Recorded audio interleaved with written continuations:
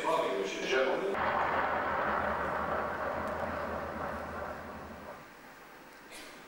And final mission she'll have to fly in World War II.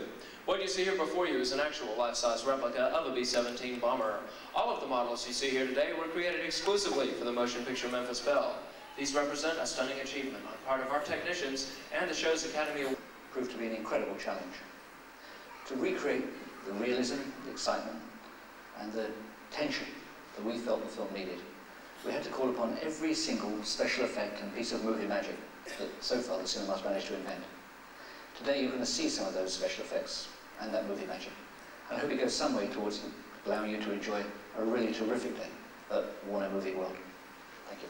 Well, now for the turret and turret guns that actually fire. I'm going to fire this baby up now, ladies and gentlemen, but don't you worry, she's only shooting blanks today.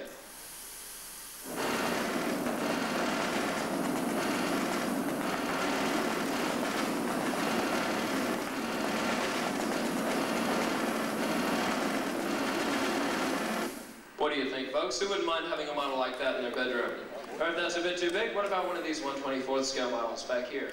These replicas are so realistic on film, I think you'd have trouble deciding which are the real planes. But to give the film an even more realistic feel, Warner Brothers created this incredible full-size replica, complete in every loving detail. Schmidt factory in Germany. Do you have your course laid in and plotted, Captain? Then please climb aboard and commence your pre-flight checklist. Well, these boys are going to take this baby through its paces now, folks, and show us the scenic foreground and blue screen effects used to recreate two battles from the famous 25th mission. All right, gentlemen, do you think 30 seconds worth of training is enough to get you through World War II? That's fantastic, Captain. Can I have a thumbs up out the window, please, sir? That's the way to do it. Now, grab your joystick, and I shall activate your cameras. That's our boys up on the big screen there, folks, in living color. Safe and snug in the cockpit. All right, gentlemen, how about turning around and waving at the camera back here, please? Okay, I'll tell you what you're seeing up there, folks. Coming up in front of the Memphis Belle, you can see the 1/6 scale replica of the Mother and Country, also featured in the film.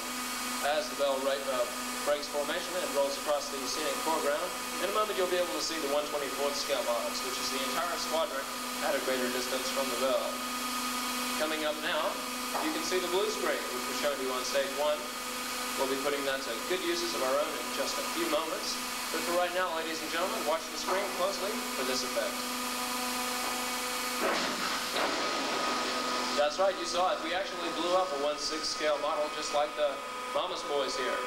With the addition of other special effects, such as clouds, a wind machine, and smoke, we can recreate an incredible combat sequence right here in this studio. Now, let's see what happens when we superimpose this effect on our cockpit. Memphis Belle, that's the Windy City. She's taking a hit on her port side. She's coming across your nose, boys, so look sharp. Load! Belle, you're going into a dive. Pull up, Belle. Get the nose in the air. Take her. Put that back in. Put it in.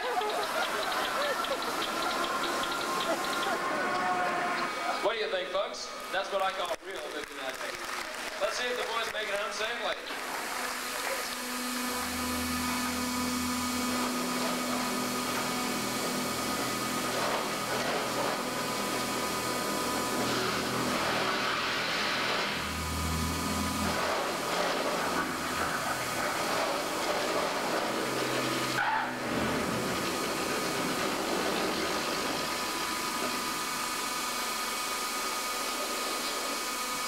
On May 17, 1943, the crew of the Memphis Belle completed their 25th and final mission when they returned their plane to England.